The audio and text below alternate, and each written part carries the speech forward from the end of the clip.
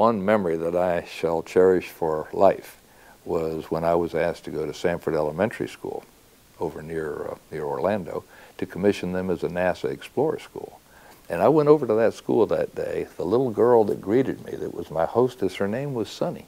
And I just happened to say, Suni, did you know there's a girl named Suni, which is not that common of a name, who's going to be on the space shuttle 1 week from today?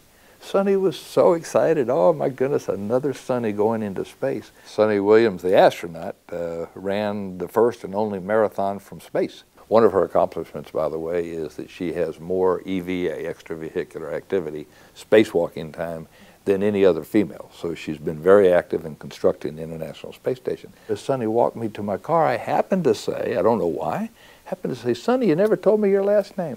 She said, oh, it's Suni Williams. That's the astronaut I'm talking about, Suni. I invited her to be my guest for the shuttle launch, which was 1 week from that day. 3 days later, Suni Williams, the astronaut, flew in her T-38, and to show how good the astronauts are, I mentioned it to Suni as she stepped off the airplane. I welcomed her to Kennedy Space Center.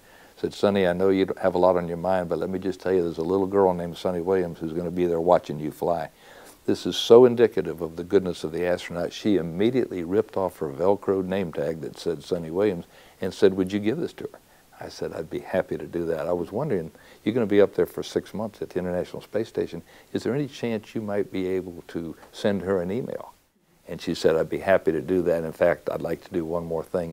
And Suni Williams, the astronaut, by the way, gave her a phone call just to connect with another Suni Williams to see what she could do to help inspire this young lady. I'm Jim Kennedy, and that is my untold story from the Rocket Ranch.